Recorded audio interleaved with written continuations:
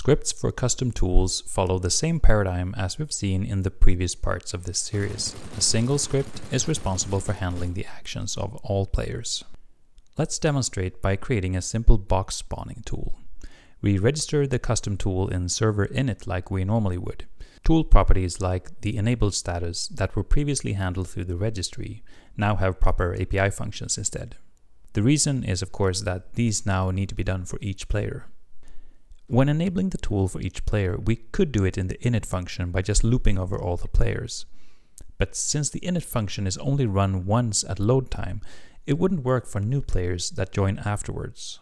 Instead, we use the players added iterator every frame.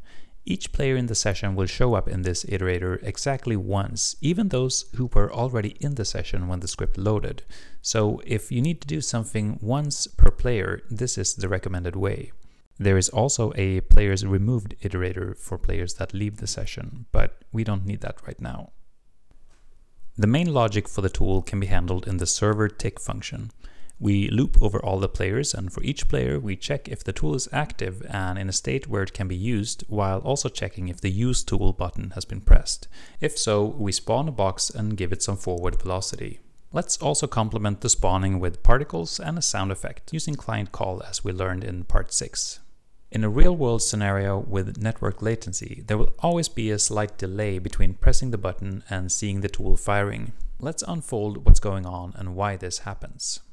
The player presses a button, causing an input event that gets sent to the server. When that event reaches the server, the tick function will spawn a box and notify all clients about it.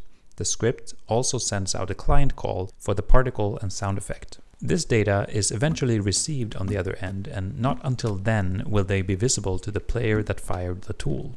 This whole process can take a couple of frames, depending on the network type and the physical distance between the client and the server, causing a noticeable input lag from pressing the button to seeing the tool firing. To make tools feel more responsive, it's common to trigger particle effects, animations, light flashes and sound effects directly from the client as soon as the local input is detected. This will give the player an audio-visual cue immediately when the tool is fired, but the consequence of firing the tool, in our case a new box being spawned, will need to go through the server and show up a few frames later. Let's alter the code to make this happen. In our case, we need to add the client tick callback and move over the sound and particles to run on the client instead.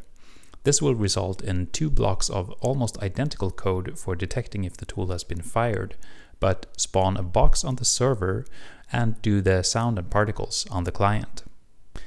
By doing it this way, we can play the particle and sound effect as soon as local input is detected, and the server is now only responsible for spawning the box. All our internal tools are implemented this way, but it's totally optional, so if it feels complicated, it's fine to just do everything on the server. It'll still work, but you may experience some input lag.